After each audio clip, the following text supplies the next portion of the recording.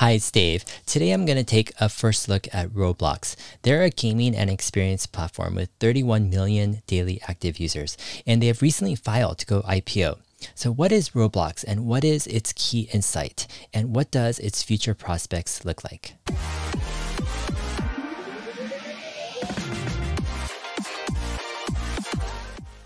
All right, so the goal here is to try to find the essence of Roblox, trying to find what their core product really is, and then we'll work backwards into finding what their business model is, what their competitive advantages are, and we'll look into valuation and their upcoming IPO.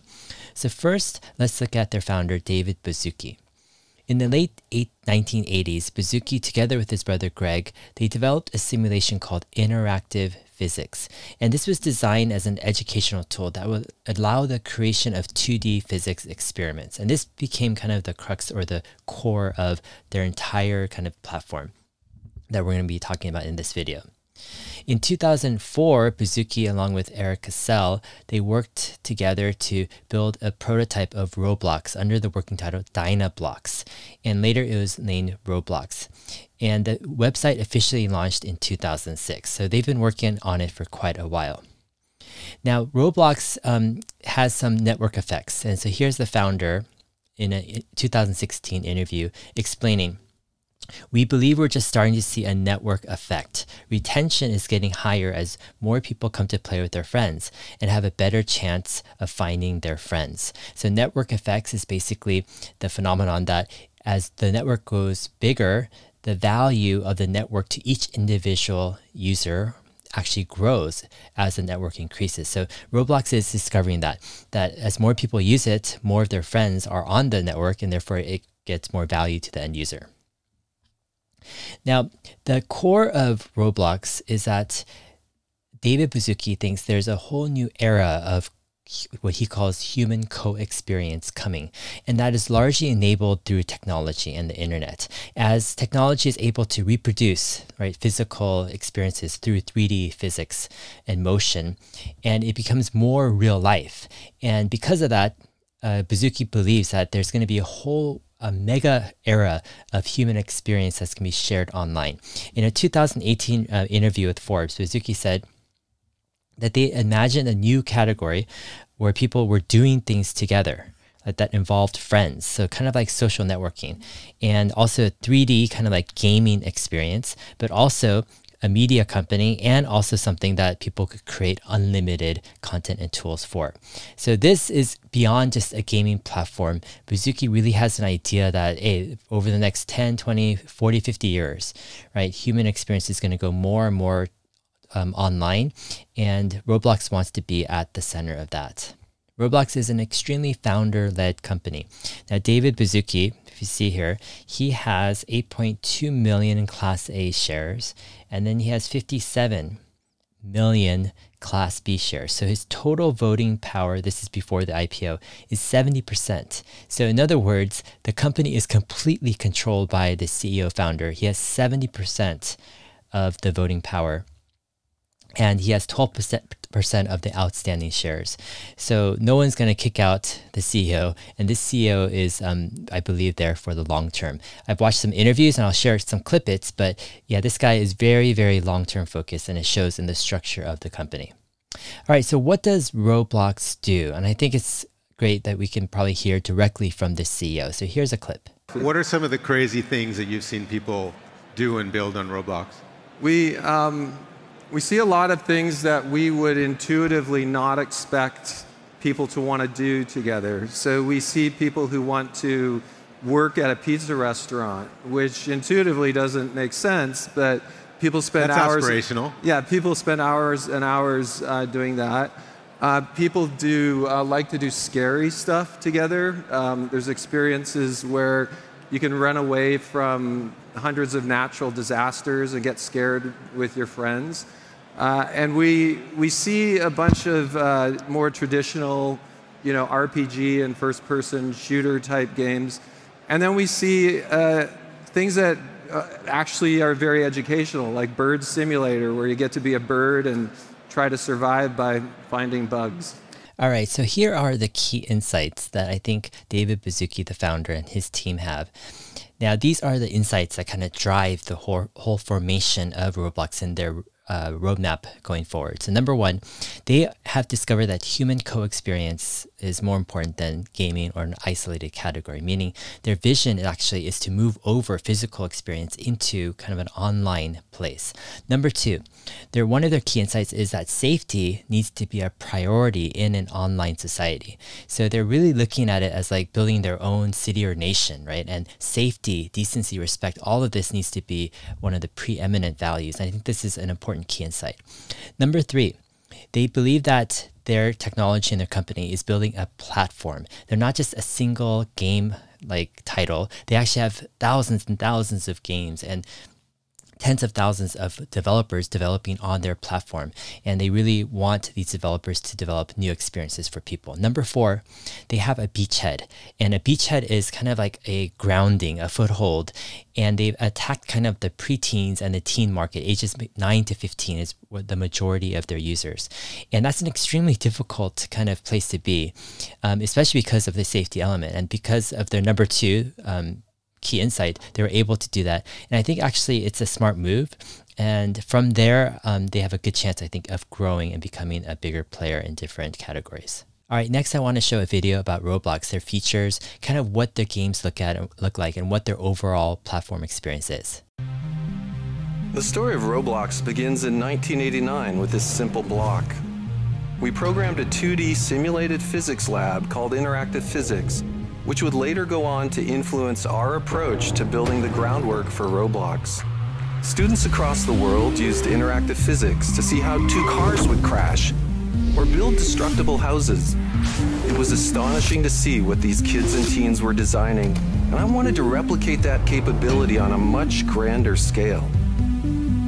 So with my co-founder Eric, we began building the core components that would become the basis for our imagination platform.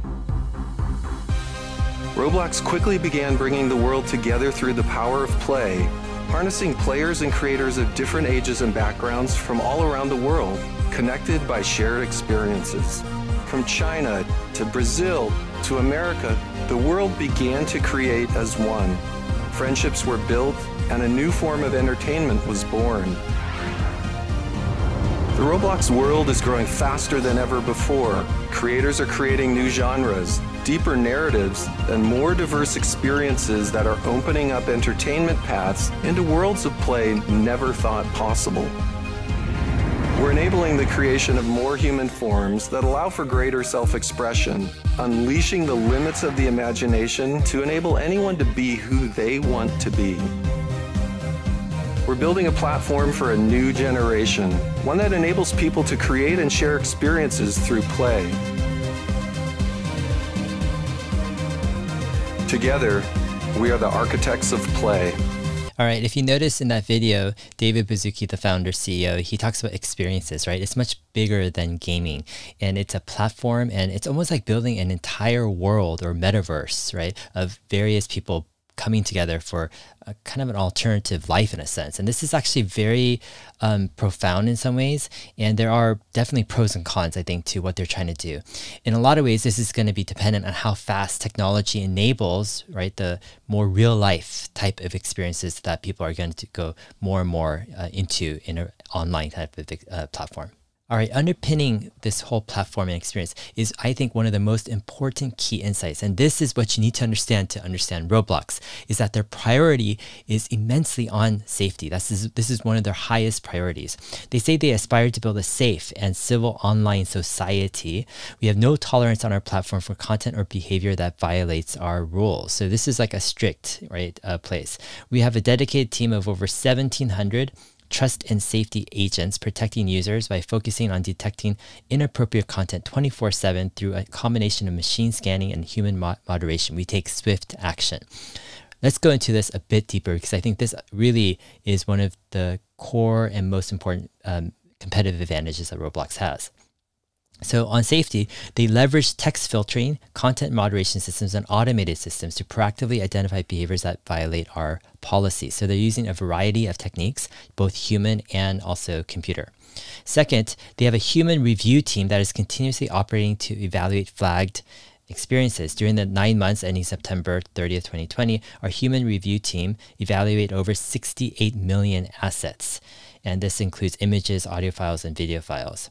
All right, number 3, Roblox operates a customer service portal that profiles self-help information along with ways to contact Roblox via email from within the Roblox client. And they responded to over 9 million customer inquiries just in the past 9 months. All right, next, Roblox considers themselves a platform. Like some people have a misunderstanding that Roblox is a single game title. It isn't. It's a major, big platform where tens of thousands of developers are developing experiences and games. So far, over 960,000 developers and creators have earned Robux, which is kind of their virtual currency on the Roblox platform. And there were over 1,000 developers that have earned $10,000 or more, and 250 developers and creators have earned over $100,000 or more in Roblox. Now, this is one of the key kind of focuses for Roblox going forward, is to develop the opportunities that developers have to increase revenue, but increase their scope as well. All right, what's the business model of Roblox? When users sign up for Roblox, they can basically create an avatar and they can explore like all these experiences for free, but they also can buy this virtual currency called Robux. And by buying Robux, they can kind of upgrade, right, their experiences by avatars and clothing and various different things from the marketplaces in each game. And for each kind of Robux that is sold in the game, Roblox takes a portion, right, of that to kind of fund their operations. And they actually give a portion or the rest of it to developers and creators. All right, next, Roblox has an interesting marketing strategy. They have a highly efficient marketing model, and they rely almost purely on organic adoption, which is actually quite amazing at this level. They have a social network and they have network effects that help kind of spread the word. They also leverage their influencer community to increase brand awareness. All right, next, what does Roblox look in terms of people? They have 830 full-time employees, and of that, 659 are in product and engineering functions. What that means is the vast majority of their entire company is focused on product and engineering. This is a very product-centric company and very lean and efficient. The 1,700 or so trust and safety workers, they're actually contract workers, so they're not technically employees of the company. Overall, this company shows extreme focus on product and engineering, and I think that's a good sign. All right, next is their China joint venture. In February of 2019, they entered a joint venture agreement with Tencent, and the agreement allows basically for Roblox to own 51% of this new entity and for Tencent to own 49%. And they will work together with the goal of building a successful localized version of Roblox in China. So that's kind of one of their expansion strategies. They're also in many, many countries around the world, and actually over half of their users are actually outside of the United States. All right, here are the 5 core values that Roblox adheres to from the very beginning of their founding. Number 1, respect the community. They put the needs of the community above their own. Number 2, they take a long view. They incorporate the long-term goals in every decision. And as I'm reading through, right, their S1 filing, I can see this very clearly. This is a very long-term focused company. Number 3, get things done. They have a bias toward action. 4, self-organize. They define their own path aligned by a shared vision. And 5, they own it. They own the outcome for which we are responsible. All right, let's take a look into their financials. So what does this company like do in terms of revenue, and what are their expenses like, and how can we model some type of valuation for Roblox? Okay, so we have a consolidated statement of operations here. And I want to look at this first line of revenue. This is how much money they're bringing in. I'm going to explain a little bit more, but last year, they brought in $488 million in revenue. The year prior, it was $312 million. Now, if we fast forward, the year 2020 isn't over yet, but in the first 3 quarters, they have brought in $588 million. So this is actually really fast growth here. I would imagine they would probably bring in maybe between $650 and $700 million in revenue. And that's probably like a 35, maybe 40% or so growth rate from the year prior. All right, here we have a bunch of expenses, and we need to understand kind of what their expenses go to. So let's look at it one by one. All right, first is their cost of revenue. And their cost of revenue basically consists of third-party payment processing fees charged by various distribution channels.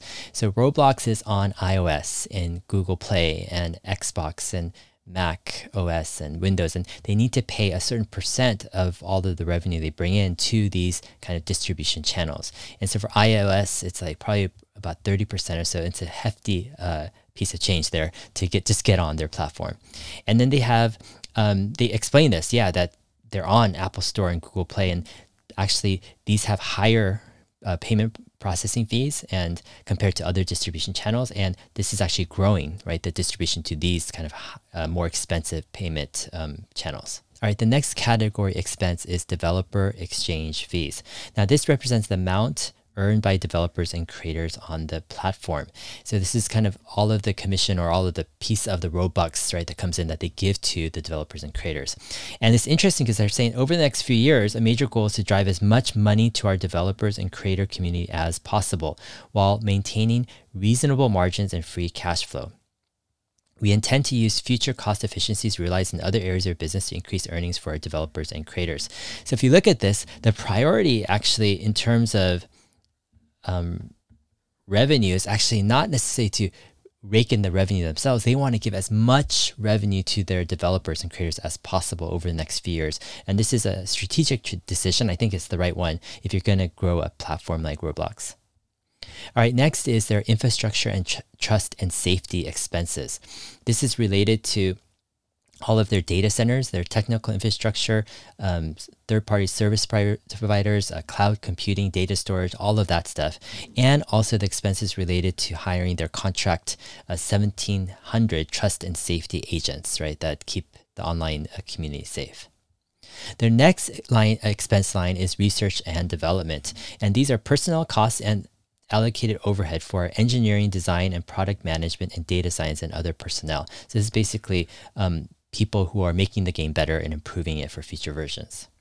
Next is their general and administration expense line. These are expenses consist of primarily user acquisition expenses and personnel costs and allocated overhead for marketing, business development, and developer relations functions.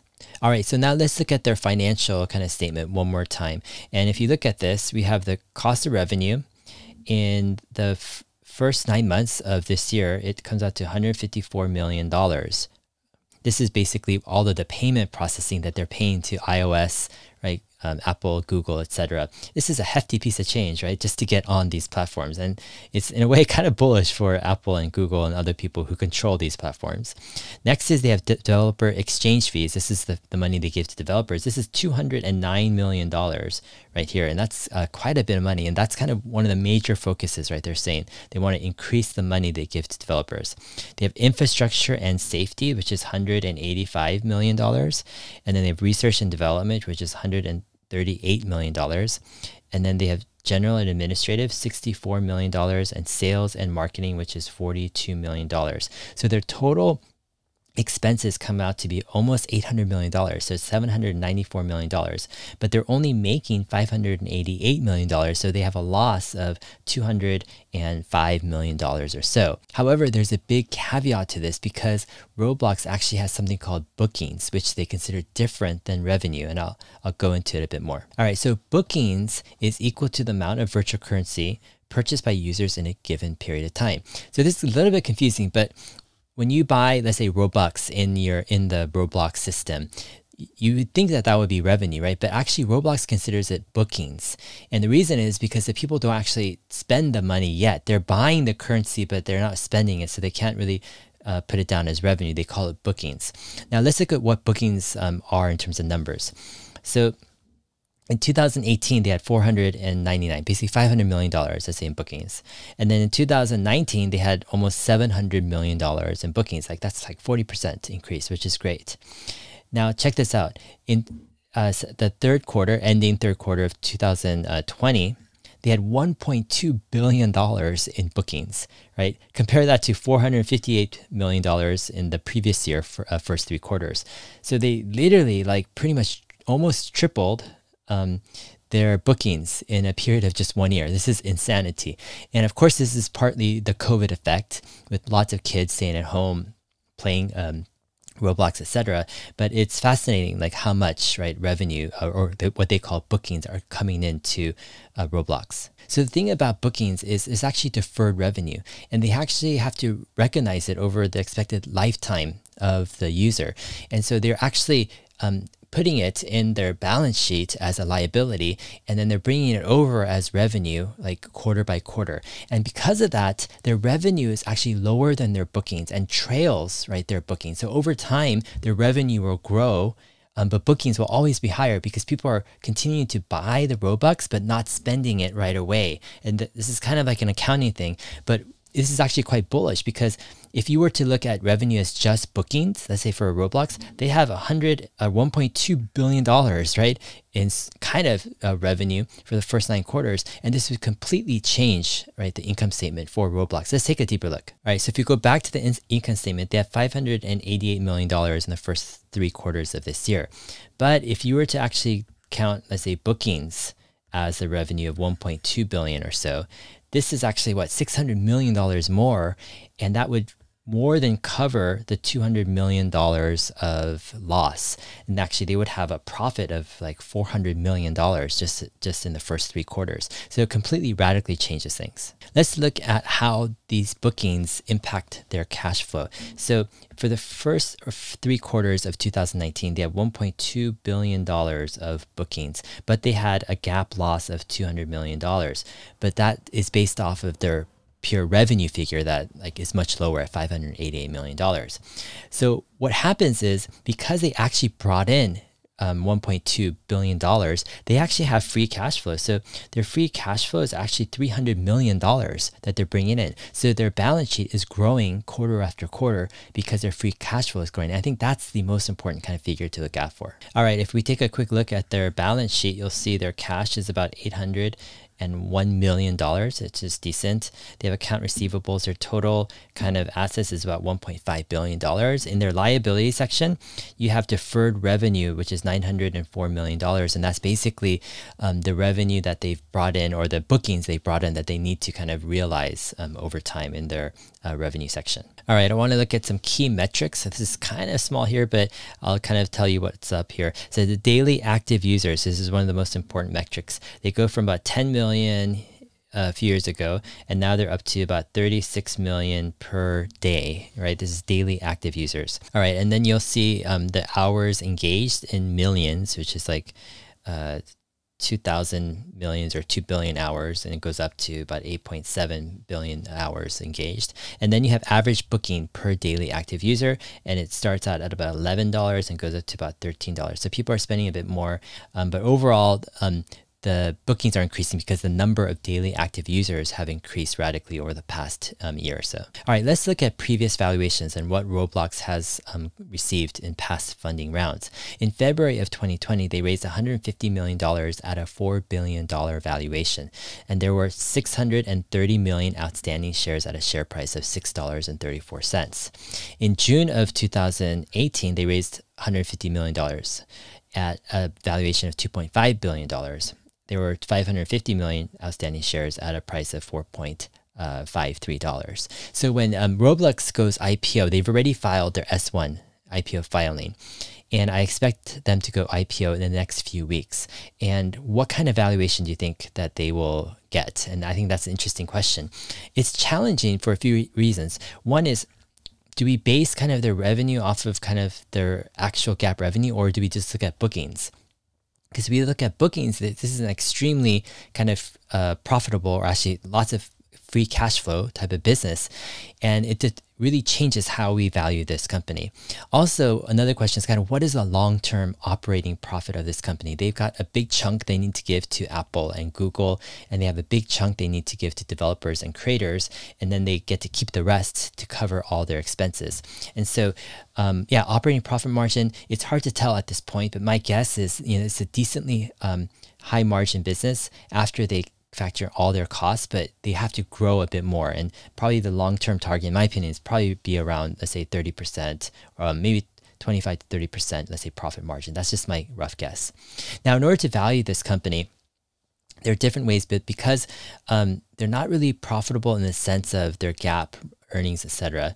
I'm going to use what some people call a price to sales ratio, or a sales multiple. And this is used for, when you're looking at kind of fast growing companies.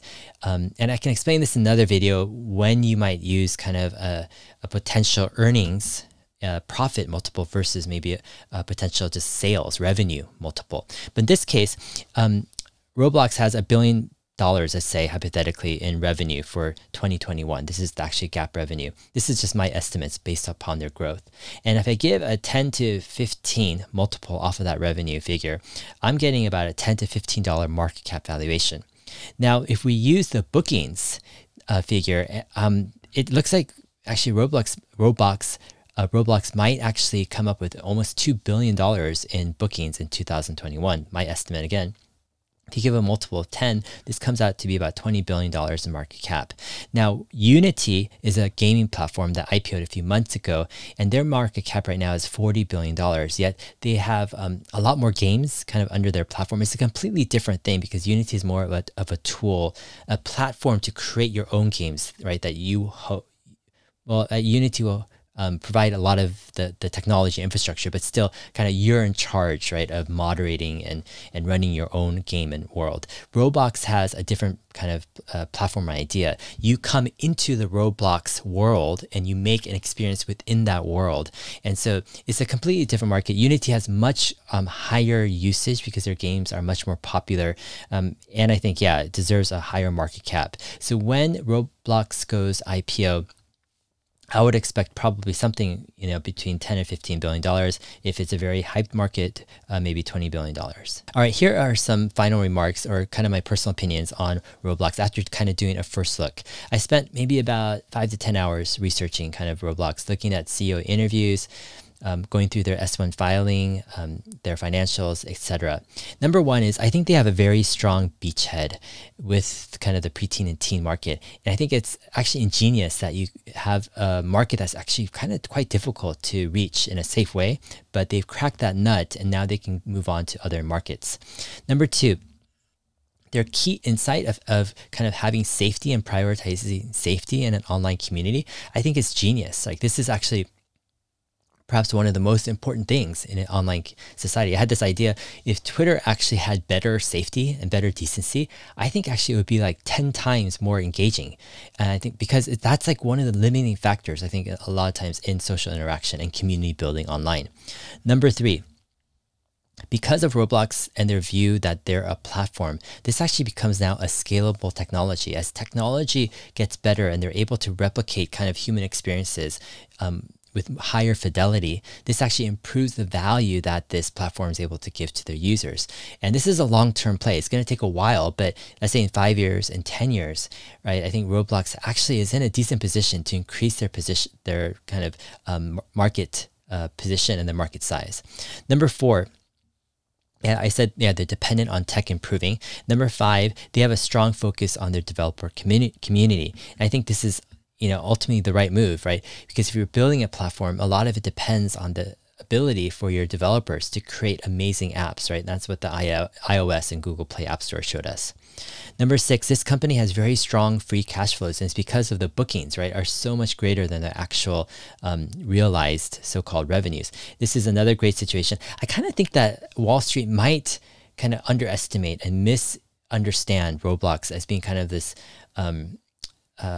unprofitable business that's kind of like doing this fringe game for kids, and they might look at it not as a platform but just as like a kid's game, right? And as a result, I'm kind of hoping that actually Wall Street kind of underestimates, and actually there isn't much hype on this stock, and hopefully it goes down and it IPOs at a very low valuation.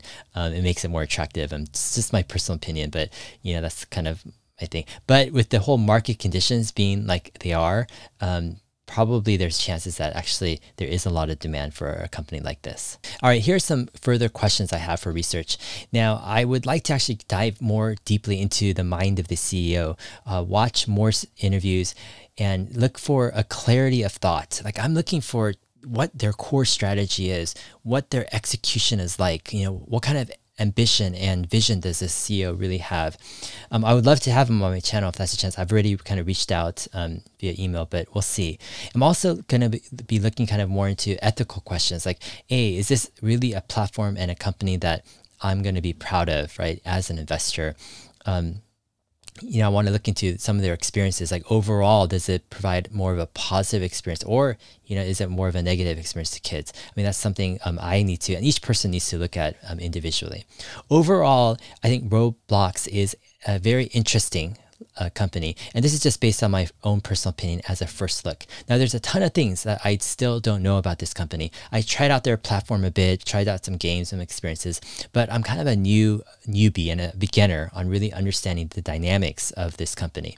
But overall, I just wanted to provide a overview and kind of look at the general essence and the core of Roblox, how they make money, what their business model is, and how I foresee them having some type of competitive advantage to carve out a niche and a growing platform in the future and in years to come. All right, I want to hear from you guys. What do you think about Roblox? Have you heard of people playing? Do your kids play? Do you know people, right, who've played Roblox? What do they think about it? And what do they think about the future of Roblox? Are they bullish on it, or do they have some skepticism and some doubts? All right, if this video has been helpful, please like it. It really helps out the algorithm, and consider subscribing to my channel. We're looking at investment topics in the world from different angles. We're trying not to just follow the herd, but we're really trying to get down to the essence of things, like a few levels deep, trying to find the essence of a company, a product, etc., their business model, and then working backwards to see like what type of potential they have with growth and expansion. And this is kind of like a unique approach, I think, in many ways. And it's kind of something that I hope my channel will grow in and will help a lot of people in analyzing more companies. All right. Also, all of my YouTube videos are available as an audio podcast. Just look for Dave Lee on Investing in your favorite podcast player. And lastly, I'm on Twitter. My Twitter handle is HeyDave7. You can follow me there. And we'll see you in my next video. Thanks.